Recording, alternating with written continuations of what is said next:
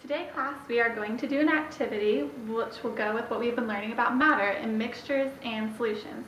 Now, we have learned that mixtures are when two or more substances coexist without combining chemically.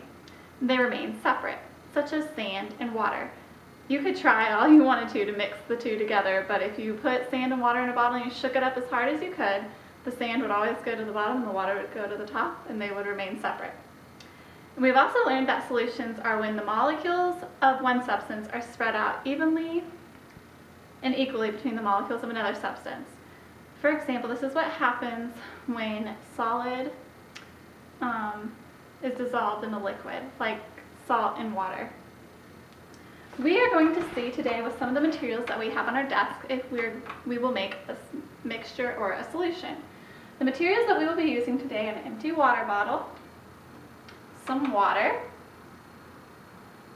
vegetable oil, baby oil can also be used. We will be using vegetable oil, a funnel, a measuring cup, and some food coloring, and last but not least, some tape. So first, what we're going to do is we're going to take our water bottle and put the funnel on the top, and we're going to pour in our water. You want the water to fill the water bottle about halfway. Well, that's pretty good. Okay, and then after that, we're going to measure out our vegetable oil. You want about half a cup of vegetable oil to put into your water bottle. So we're just going to pour this in here. And after we've measured it out, we're going to pour it into the funnel and into the water bottle.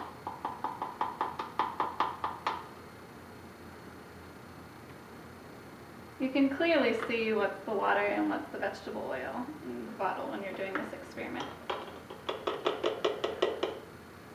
Now you're going to pick a color from the food coloring, and I'll come around and let you pick which color, and I'll let you put 2 or 3 drops in your water bottle. I'm going to do the color green.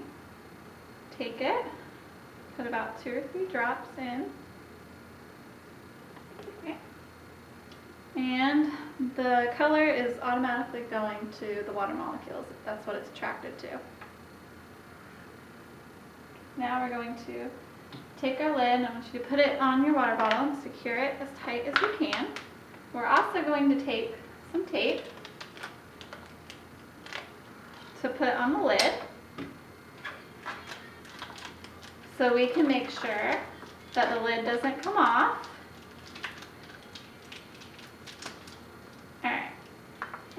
As you can see right now, the vegetable oil and the water are separate, but we're going to see what happens when we shake up the bottle. So I want you to take the bottle and shake it as hard as you can, making everything whatever color you put it in there. Mine is turning green. And then we're going to watch and see what happens. See what happens with the vegetable oil and the water, if they're going to stay mixed or not. You should notice that it appears like the water is like sparkling or something because the bubbles from the vegetable oil are rising to the top. This is why it looks like it's getting lighter at the top and darker at the bottom. The water is staying at the bottom while the vegetable oil is rising to the top. And after a while, if you sit your bottle down for a while, it'll eventually come to look like this, where all the color with the water is at the bottom and the vegetable is at the top. So no matter how hard you shake it or try to mix it, the two substances remained separate. So then, what did we make today with our vegetable oil and water? Is this a mixture or a solution?